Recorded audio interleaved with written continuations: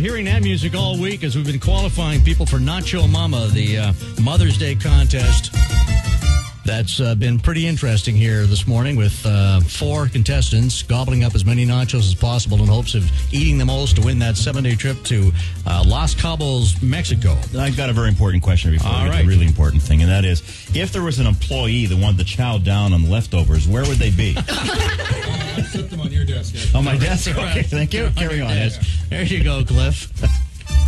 I have a friend. You have a friend that works here that likes to, All right, so let's go to Mark Adams, who has been, crunching the numbers here all morning as the plates have been returned to the official Way Center. The Way Center, yes. We actually leased another office in the building just for that.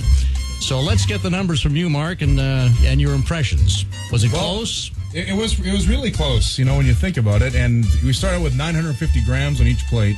950 grams, all right. That's what you all started with. Yes. So, so the lower number here is going to be the winner. Okay, because that just like golf. Ate the most. Yeah, it's like golf. Yeah. Thanks, Ed. It's like golf without the swearing. Well, there might be some swearing. I don't know. So number 1 ate their way down to a remarkable 690 grams. So that's contestant number 1.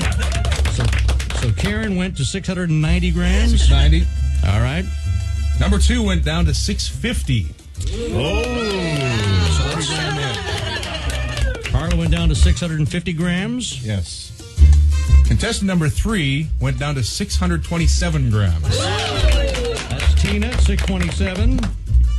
And contestant number 4 was at 693. 693. That would mean Tina would be. You know what? Those two, they had a game plan. We had a plan. You had a plan, didn't you? It was very close. And it was. I want to congratulate all of you for being good sports, because this was an ugly thing to be involved in. But all of you kept your class. You all looked good. Good job. That's awesome. Yeah, congratulations. Now they're all hugging each other. Guys don't do that after a competition. No. If it was men, they'd all be storming out of the room by now. Yeah. That's later. You jerk. Well, Tina, congratulations. You're off to Los Cabos, Mexico, a 7-day all-inclusive trip there to the to Cerro Los Cabos. How about that? Yeah, you excited? Oh, yeah. Yeah, I'll bet you are. Okay, here's the question. What was your strategy then? Let's hear it. Get right on that mic there, Tina. The cheese weighs a lot, See, right? I heard that at the end. Get the cheese in there. Yeah. And actually, we tried last night, and if you shove too much in your mouth, you can't get it down. That's right. Wow. So little bites, and you just kind of let it slide down your throat and keep it going. Yeah, I heard your husband right at the end there. Get the cheese. Get the cheese. I heard Get the him. cheese Yeah. out of there. So the likelihood of you guys going out for nachos tonight is probably not there. Oh, I'm ready for nachos. You know what, Ed? And I can't believe I'm analyzing that contest like it was the 7th game of the Stanley Cup. Hey, I analyzed it all day last night. Could have gone either way. Yeah.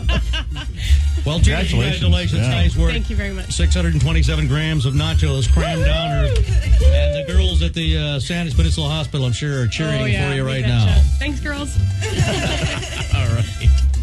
Well, that concludes another ridiculous contest here on TheQ. And, we'll see what happens next year on Mother's Day. We'll figure out something. All right. 8 minutes before 8 o'clock, Springsteen is on the Islands Rock.